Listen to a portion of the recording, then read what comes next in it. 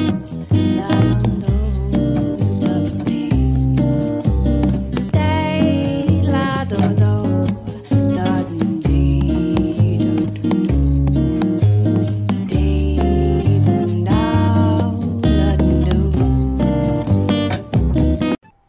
and welcome back to Lavender Coco Kitchen. Today I'm going to show you a super healthy and super easy recipe, which is a watermelon and strawberry sorbet. And if the weather is hot like it is today, because over here we're getting towards summer, then this is the perfect treat to cool off on a hot day. And it's also a wonderful treat for children too, especially if they're at home in school holidays and they want something to eat.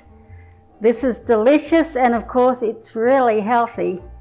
And watermelon and strawberries are both really low in sugar, they're low in calories, but they're very high in vitamins like vitamin C. So they're a great healthy choice, and even if you have diabetes like I do, they're also fine to eat.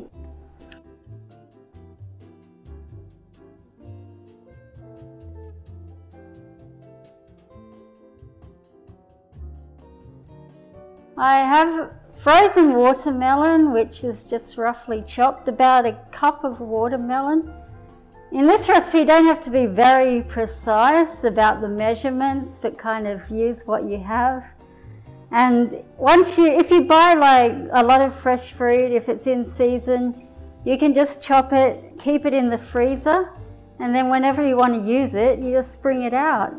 And it keeps really well in the freezer too. So we're just going to put that in the blender.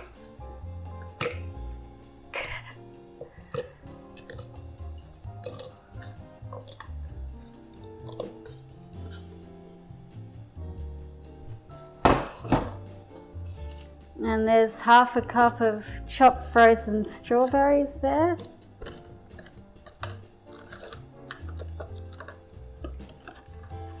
Okay, so just to add a little bit more zing to it, we've got some lemon. Just grate a bit of the zest because that has a nice flavour and just lifts it a bit.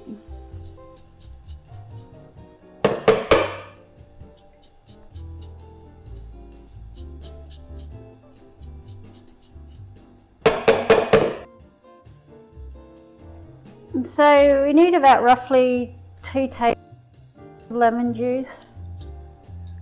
So it's about 1 small lemon, depending how juicy they are.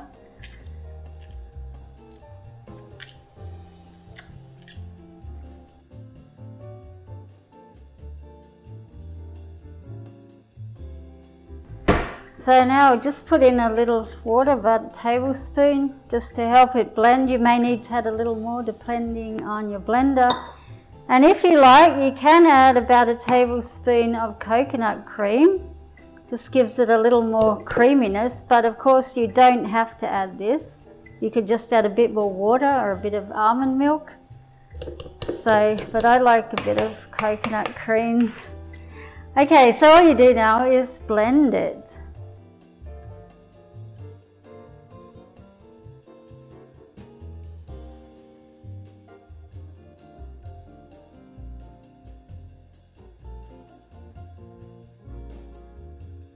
Okay, so there we have it, instant watermelon and strawberry sorbet, which this of course is best eaten immediately, and you can serve it in cones, in bowls, or however you like.